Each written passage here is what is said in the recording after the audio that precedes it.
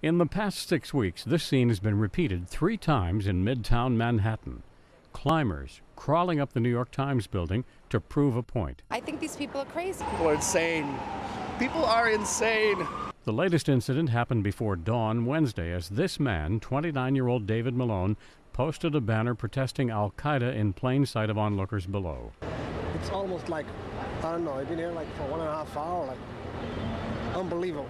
The climber made it to the 11th floor of the building in Midtown Manhattan before descending to a lower floor and spending hours hanging out.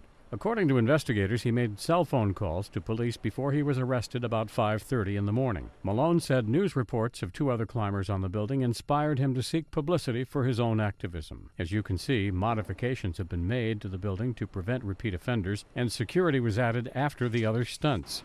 Still, somehow, Malone was able to jump on the ladder-like facade which covers the Times building. As far as I knew, they had security 24 hours a day around the building, so I'm really surprised that a third person was able to even attempt to get up on there. So, I mean, if he did, then I'm sure security isn't as well planned out as they thought. Brian Thomas, The Associated Press.